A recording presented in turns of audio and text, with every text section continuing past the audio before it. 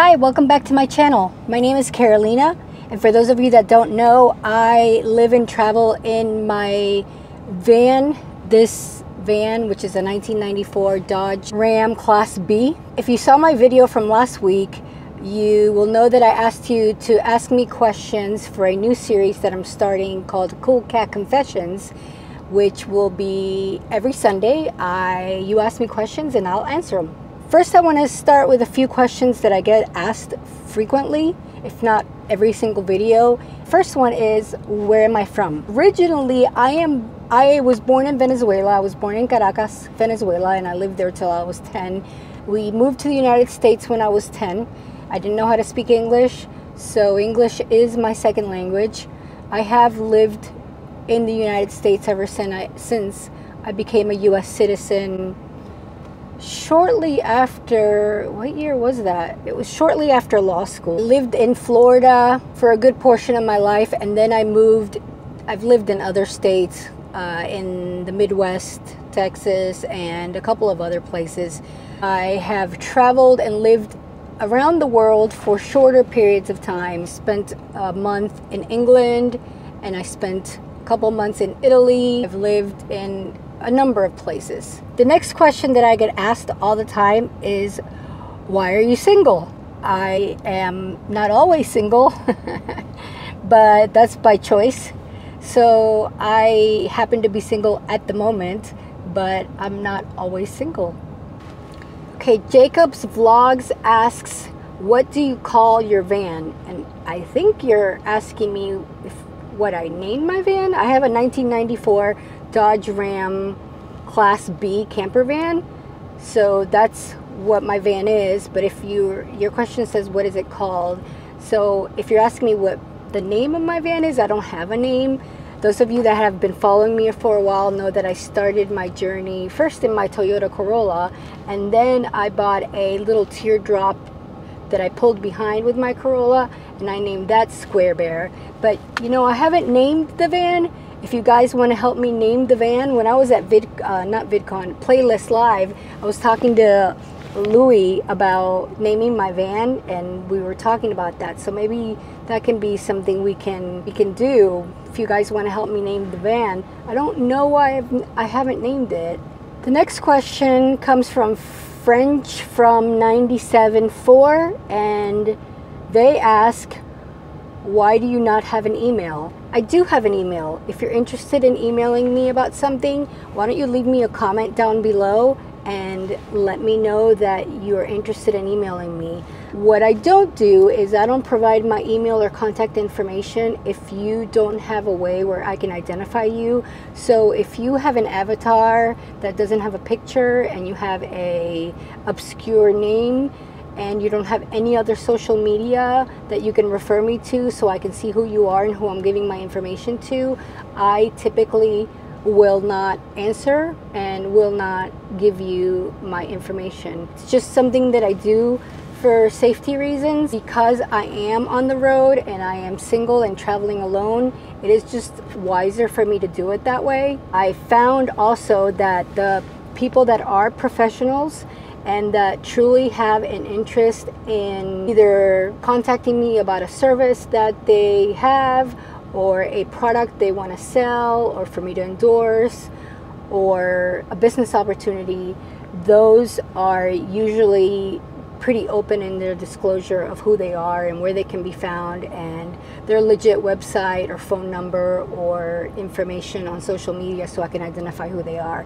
So if you're interested in contacting me, just make sure that I can identify who you are in social media, and I'll be happy to give you my contact information. The next few questions come from Sweet Beep, Richie, and Richard, and they all ask about my back and want to know how I manage back pain, and if I have tried physical therapy, and if I have tried medicinal cannabis. So I have been managing my back pain by stretching and doing different exercises. I have gone to physical therapy for a long time. I went for about a year before I had my surgery, and surgery was the last recourse. I think that I could probably benefit from continued physical therapy, but the cost is just prohibitive. There's nothing in physical therapy that I can't do on my own. I just have to be disciplined about it. I have had prior surgery. I had a rotator. I tore my rotator, and I am at 100%. You can't. Normally, let me see if I can show you my scar. Did you guys see that scar? So I tore my rotator. It was a full tear, and I had to have rotator surgery, and that was the most painful thing I've ever been through in my life ever. After surgery, you can't move your arm, and I was in a sling for a while, and that physical therapy and being able to get my arm at 100% movement again was, like I said, the most painful and the hardest thing I've ever done. Well, one of the hardest things I've ever done. But I think that with my back, that's the same. I have not tried medicinal cannabis, and I am not interested in it. I don't like smoke or smoking. I'm not going to say I don't like it. I drink, so I obviously put, things in my body that aren't good for me. I like beer, and I like wine, and I like a good cocktail once in a while.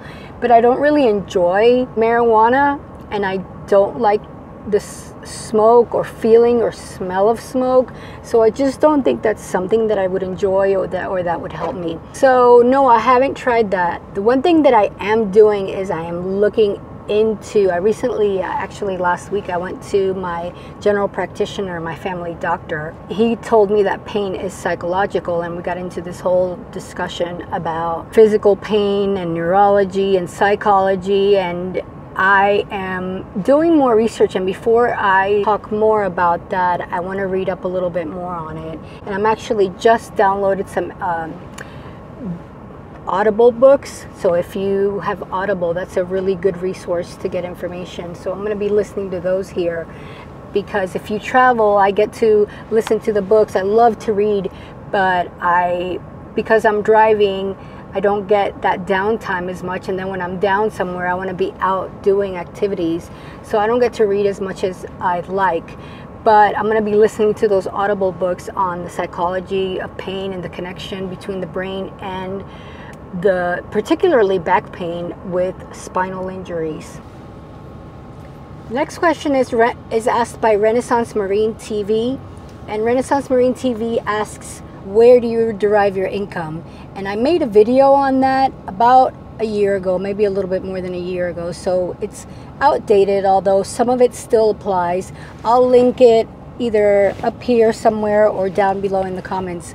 Yeah, I have a lot of different sources of income. I have a lot of education. I have an AA in criminal justice, and then I have a Bachelor of Arts in English history with a minor in education. I got licensed to teach, certified and licensed to teach secondary education, and I went to law school. After that, I've started several businesses. So my income comes from a number of places. And I'm going to do a more in-depth video to update the last video that I did. But to answer your question, every source of income provides different amounts each month or each season of the year. I have a concierge business, which I provide concierge services to vacation and tourist areas around the country and around the world.